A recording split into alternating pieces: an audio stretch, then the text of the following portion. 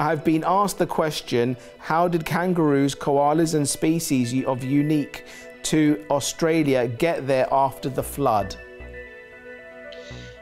They were on the Ark of Noah. They came through the flood and they came out of the Ark, and they migrated just like people. They migrated from that location all over the world. Now, again, we've talked about this, but because of the flood and the events that initiated the flood, it caused an ice age.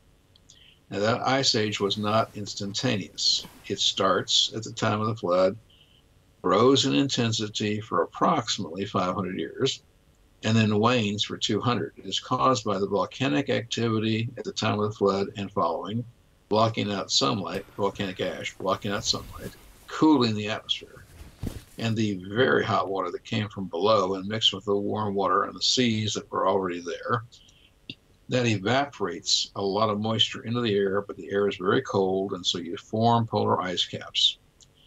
Now, in the forming of polar ice caps, which did not exist before the flood, what happens? The ice starts and it grows and it extends much further north and south than where they are today. And that sucks 200 to 300 feet of water out of the oceans, lowering sea level 200 to 300 feet. Now, in the presentation I have on the waters cleave, I clearly show that if you were simply to lower sea level 200 to 300 feet, you would expose the great land bridges that go from Southeast Asia to Australia, and the Great Land Bridge, wider than the state of Alaska, that goes from the Russian Far East to the North American continent. Now, the water would be at its lowest point roughly midway through the Ice Age, or roughly 350 years after the flood. This is the time, the life of Job. It's the time when Abraham would be a young man.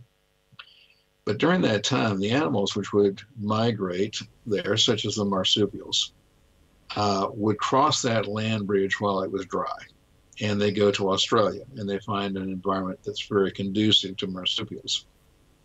But roughly 500 years after the flood or so, the ice starts melting back to approximately where it is today. This puts more water back in the oceans, raises sea level 200 to 300 feet, and inundates the land bridges. And so this allowed them to migrate there. Now, people say that kangaroos and other marsupials have only been found in Australia. That's not true. We have found fossil kangaroos, for example, in India.